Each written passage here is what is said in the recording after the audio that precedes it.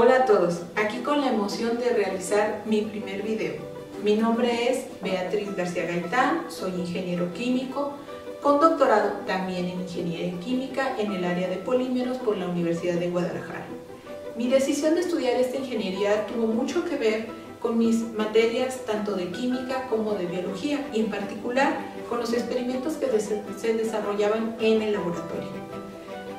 Estudiar un posgrado, es decir, estudiar más allá de una licenciatura, implica un gran reto, el cual decidí hacerlo una vez que ya era profesora en el área de ingeniería química y tenía un pequeño de 3 años.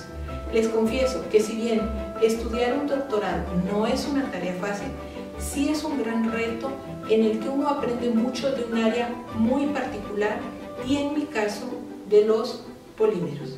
Ahora, ¿qué son los polímeros? Los polímeros son los llamados comúnmente plásticos, pero también existen otros polímeros como la celulosa que está contenida dentro de las células vegetales y a este tipo de polímeros de origen natural se les llama biopolímeros. Y es en el campo en el que yo me desarrollo, de los biopolímeros.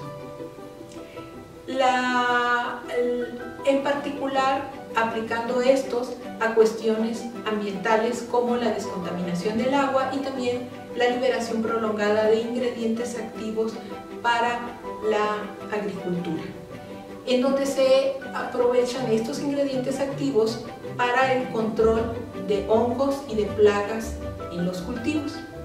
La forma actual en la que se aplican los insecticidas genera que se pierda alrededor del 70% de estos ingredientes activos, por lo cual cuando en nuestro grupo de investigación encapsulamos estos ingredientes activos en pequeñas perlas de biopolímeros y las aplicamos cerca de las semillas, logramos proteger a la planta durante toda su vida útil y con ello evitamos que haya contaminación al suelo por el exceso de insecticidas, evitamos el contacto de los agricultores con ellos y también se genera un ahorro de agua. Actualmente hemos logrado con éxito encapsular ingredientes activos y probar estas pequeñas perlitas en cultivos tanto de crisantemo como de melón y de chile jalapeño. Aquí les muestro uno de estos materiales.